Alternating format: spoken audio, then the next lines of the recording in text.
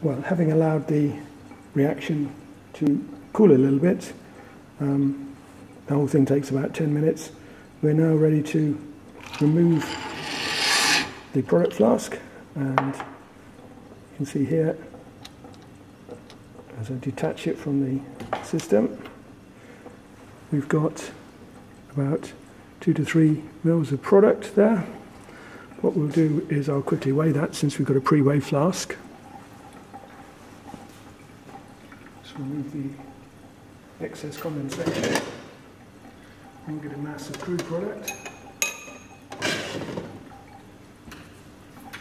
So that's 17.045.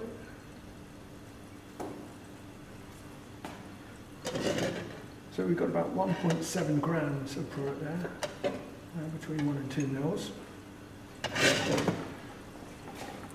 What we now do is we're going to react this product with 2,4-dinitrophenol hydrazine in ice. It's already very cool, so there's our 2,4-DNP reagent, and we'll be adding about 5 mils of that to our distillate in this little tube here, and then we'll be cooling it on ice. So we can use the ice bath here that we already have prepared. Let's just transfer the distillate. Right, so I just need to use the pipette I used before. Rather clean pipette. Right, here's the distillate.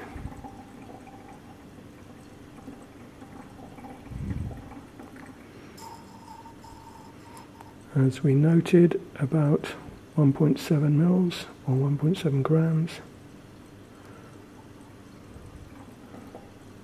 Make sure we get all of that in there.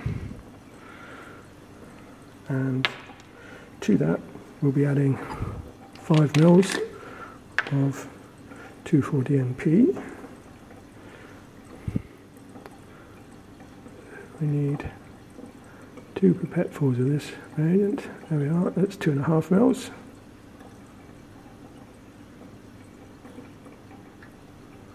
And here's the second pipette measure.